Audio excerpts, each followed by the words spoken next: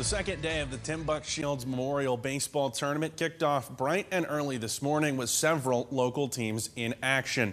Start things off at Frank Loria Memorial Field. Clarksburg Post 13 taking on Marietta, Ohio Post 64.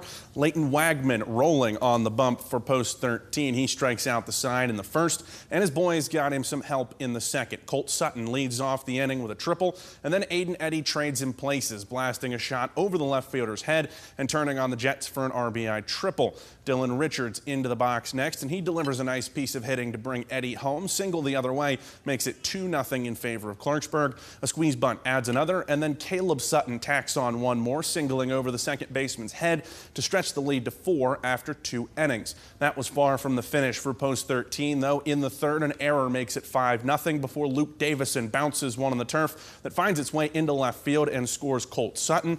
Liam Jeffries keeping the bats hot for Clarksburg, ripping a line drive into left that brings in 2 more runs. That gives Post 13 an 8-0 lead, and they still weren't done.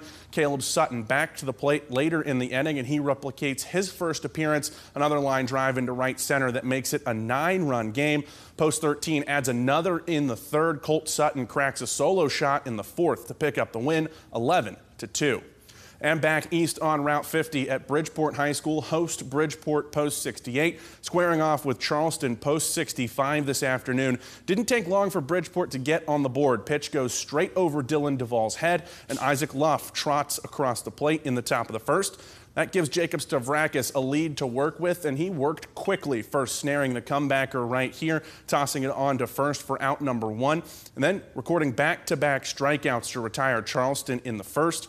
His teammates reward him in the second. Brody Pierce up to the plate. He gives the ball a ride to the fence in left field.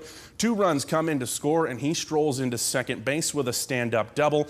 That was far from it for Post 68, though. Bases loaded for Mark Biafor this time. How about this for a Baltimore chop? Bounces it over the third baseman's head, and 2 more runs come in to make it 5-0 Bridgeport. Michael Romano would simply keep it rolling later in the inning. He sneaks a ground ball into shallow left field. Anthony Dixon scores, and that finishes up a 5-run inning for Post 68. Bridgeport holds off the Charleston rally and wins it 8-4.